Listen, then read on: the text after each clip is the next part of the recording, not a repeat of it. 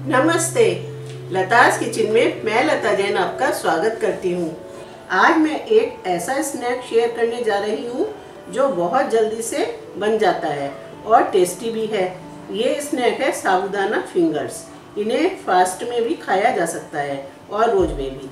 तो आइए चलते हैं किचन में और बनाते हैं साबूदाना फिंगर्स। मेरी नई रेसिपीज पाने के लिए मेरे चैनल को सब्सक्राइब कीजिए और बेल का बटन दबाइए। इस रेसिपी में मैंने 250 ml के कप को मेजरमेंट के लिए यूज़ किया है। तो ये मैंने हाफ कप साबूदाना लिया है। मीडियम साइज़ का है ये साबूदाना। इस साबूदाने को हम एक मिक्सी ग्राइंडर में पीस लेंगे और पीस कर उसको पाउडर बना लेंगे। ये पीस कर मैंने इसका पाउडर बना लिया है। ये मेरे पास 4 मीडियम साइज बॉइल्ड आलू हैं। इनको मैंने छील लिया है और अब मैं इनको कद्दूकस करूँगी। ये मैंने सब आलूओं को ग्रेट कर लिया है। अब एक बड़ा बाउल लेंगे और उसमें ये ग्रेटेड आलू डाल देंगे। अगर आप ये फिंगर्स फास्ट के लिए बना रहे हैं तो हम इसमें सेंधे नमक और काली मिर्च का यूज़ करेंगे। इसमें हम 3/4 टीस्पून सॉल्ट डालेंगे। ये मैं फास्ट के लिए नहीं बना रही हूँ, डेली खाने के लिए बना रही हूँ। तो इसमें मैं हाफ टी स्पून लाल मिर्च पाउडर डालेंगे। अगर आप फास्ट के लिए बना रहे हैं तो उसमें 1/4 टीस्पून काली मिर्च पाउडर ऐड कर सकते हैं। ये 1 टीस्पून जीरा है, इसको भी मैं इसमें ऐड कर दूँगी। 1/4 टीस्पून गरम मसाला है, इसको भी इसमें ऐड कर देंगे। जो हमने साबूदाने का पाउडर तैयार किया था उसको भी हम इसमें ऐड कर देंगे। सबको अच्छे से मिक्स करेंगे। इसमें आप 1 टेबल स्पून रोस्टेड मूंगफली भी कूटकर मिला सकते हैं। अब हमने इसको एक डो की तरह बना लिया है। अगर आपको ये लगता है कि डो ज़्यादा टाइट हो गया है तो उसमें थोड़ा सा पानी भी, हाफ टेबल स्पून पानी भी हम उसमें लगा सकते हैं। आटा ज़्यादा ढीला भी नहीं करना है और बहुत ज़्यादा टाइट भी नहीं। ये आलूओं के ऊपर भी डिपेंड करता है कि आलू कैसे हैं। वैसे तो ये ज़्यादा हाथों पर चिपकता नहीं है, लेकिन हम हाथों पर थोड़ा सा ऑयल लगा लेते हैं। इस आटे को हम 4 पार्ट्स में डिवाइड कर लेते हैं। हमने इसको 4 पार्ट्स में डिवाइड कर लिया। अब इस तरह इसको प्रेस करते हुए हम बोर्ड के ऊपर रोल करेंगे। हाथ में लेकर भी कर सकते हैं इसको।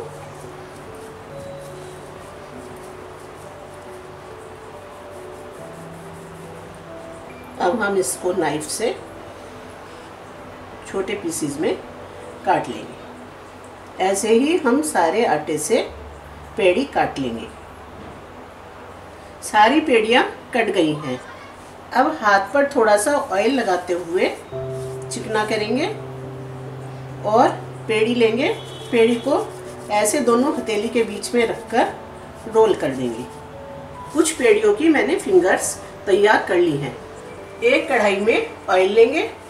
ऑयल के नीचे गैस ऑन करेंगे। ऑयल को तेज़ गर्म होने देंगे। ऑयल चेक करते हैं। इसके लिए हम थोड़ा सा आटा इसमें डालेंगे।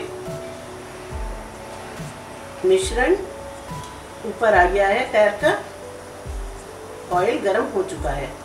इनको तलने के लिए ऑयल अच्छा गर्म चाहिए। गैस को मीडियम रखेंगे। अब हम इसमें ये फिंगर्स डाल देंगे।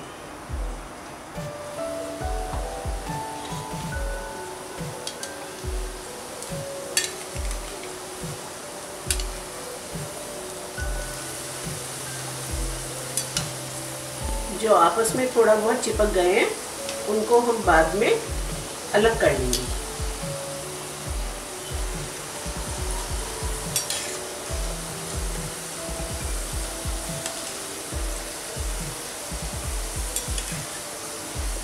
फिंगर्स को लाइट गोल्डन ब्राउन होने तक सेकेंगे।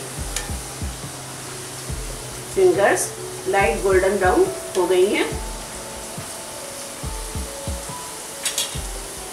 गैस को कम कर देंगे और एक प्लेट में नैपकिन पेपर लगाकर हम इनको निकाल लेंगे।